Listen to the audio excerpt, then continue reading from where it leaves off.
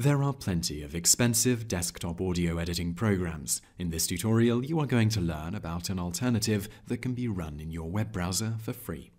We are going to look at the online software by Soundation, so open your preferred internet browser and visit www.soundation.com. On the page that loads, click the Launch the Studio option. A loading bar will appear and you will have to wait for the program to load. Once the page is loaded, you will be presented with an interface that will look familiar to anyone who has edited audio before. On the left, there are several channels, with space for the tracks to the right.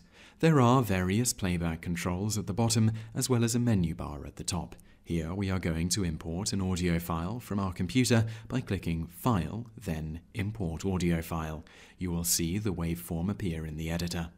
To play this track, you can click the play button at the bottom of the screen. When done, simply click the button again to stop the playback.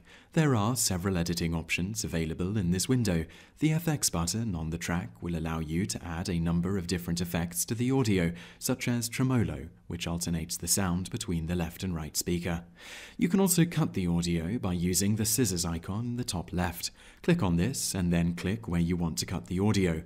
When done, click the pointer icon again and then use this to drag the different bits of audio to different places. These are just a few of the features of this online audio editor that will allow you to get much more from your audio.